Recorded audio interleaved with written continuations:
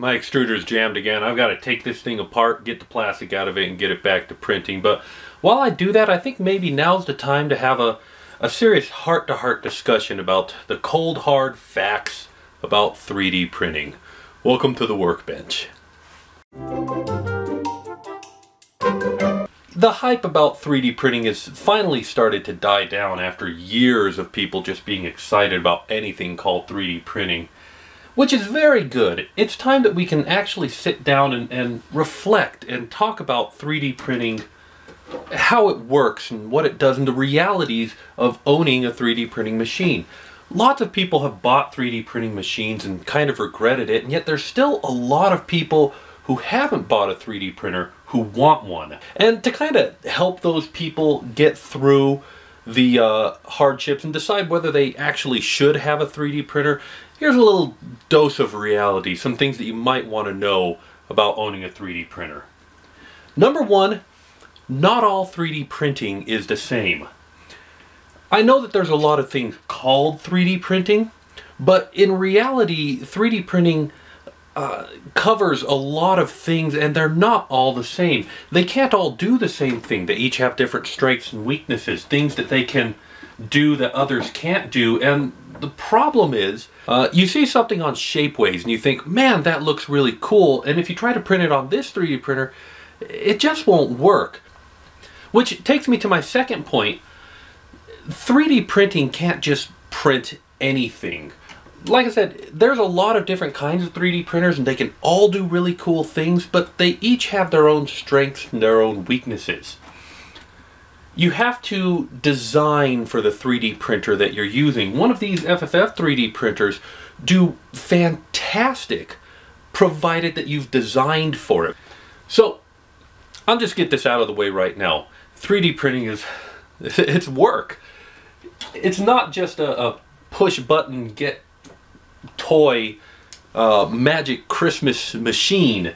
It's not like on Star Trek where you talk to it and say, tea, Earl Grey, hot, and it appears right there in seconds. No, even at their best, you still have to load the filament, make sure it works, and pry it off the build platform when it's done. It doesn't just spit things out at you. And then even after that, there's cleaning up supports, prepping the print, cleaning it all up. Unless it's been designed to print without supports and you've done a really good job of that, 3D printing is work.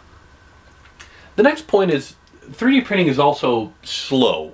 It's a lot slower than you think it is. Don't expect that you can just hit go on a 3D printer and then get a flood of really cool stuff. You're gonna have to wait a little while. But on the other hand, when it's done, when it works properly, you've got a thing. And nobody can take that thing away from you. It's not going to dissolve in an hour and you're not going to need to make a new one. So there is that. All right. The next truth about 3D printing is, nobody's getting rich 3D printing. There are a few outliers, people who have kind of bucked the trend, and people who use 3D printing to help them make stuff, yeah, they might be getting rich, but they're not getting rich from 3D printing, they're getting rich from the stuff that they make. And I say getting rich, maybe even just paying the bills is the most you can hope for. You get a 3D printer, you're not automatically going to be rolling in the money. In fact, you're probably going to have to make sure you keep your day job to support this habit that you've got. And, the truth is, 3D printing isn't always the best solution to a problem. A lot of people, when they hear about 3D printing, they start looking at the world around them and they go, man, that could be 3D printed, that could be 3D printed, I could 3D print that. But, sometimes a piece of wood and a drill is all you need to get the job done. Sometimes the best solution is molding plastic. Sometimes a blob of clay will do the job that you want to do with 3D printing. We all get this 3D printing fever and we say, hey, we should 3D print everything, but designing something, testing it out, printing it out, trying it, iterating the design and putting it out, if you're just trying to have a decorative display for something, sometimes you can make it a lot easier and a lot faster and scopy. Now, I'm not saying that, of course I love 3D printing and I'm guilty as much as anybody of probably 3D printing things that didn't need to be 3D printed, but sometimes 3D printing isn't always the answer. And you know, 3D printing isn't reliable. There are certain 3D printers, the more expensive ones, that are more reliable, but even those ones, got to have a technician come out every once in a while and clean them up and make sure that they're running at their best. It's a machine, and it's an industrial machine with a lot of moving parts. You need to have that maintained at best and sometimes fixed. I've had prints that failed one time and then I cleaned them off and just ran them with the exact same file right afterwards, and they ran fine. No rhyme or reason for the failure one time and the success the other time. I don't know, maybe a breeze came by and shook it, or maybe just 3D printing's not reliable. And here's another truth that's kind of hard to swallow for people.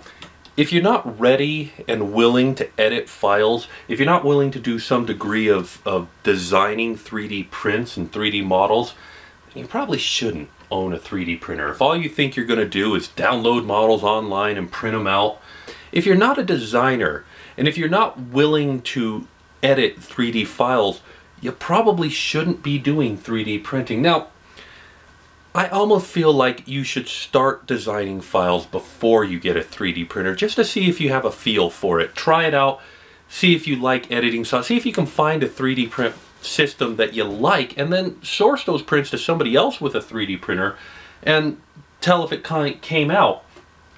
You might just decide it's just not worth your time.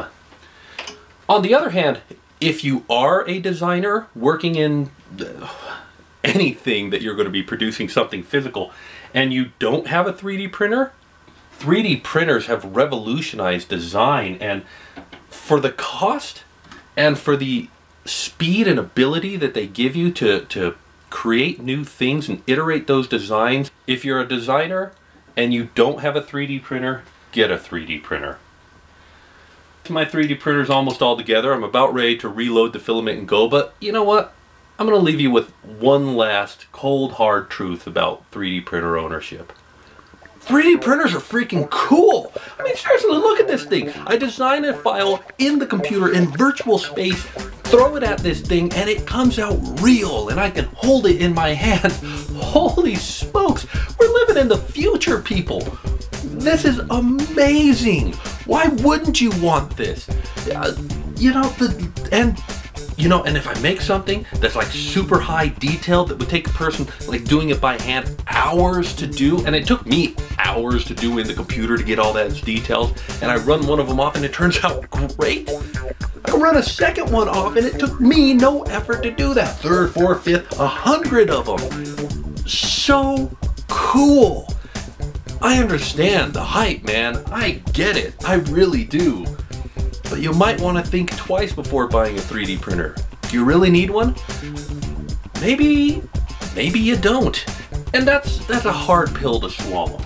3D printers aren't to the point yet where they're easy enough for people to just push button and go. There are a couple that are fairly easy, and I'd like to try them out so that I could recommend them, but even then, I can't recommend that everybody get a 3D printer. Not yet.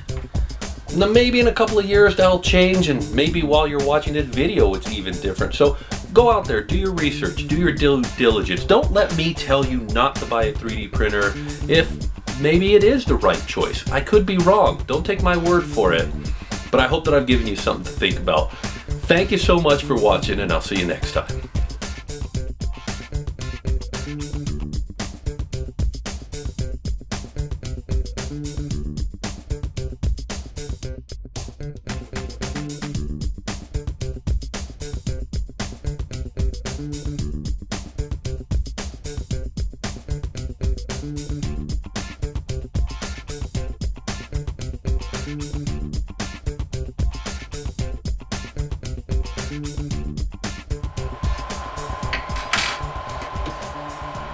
On! Whew, that cowlick. That's what I get for recording a video first thing in the morning.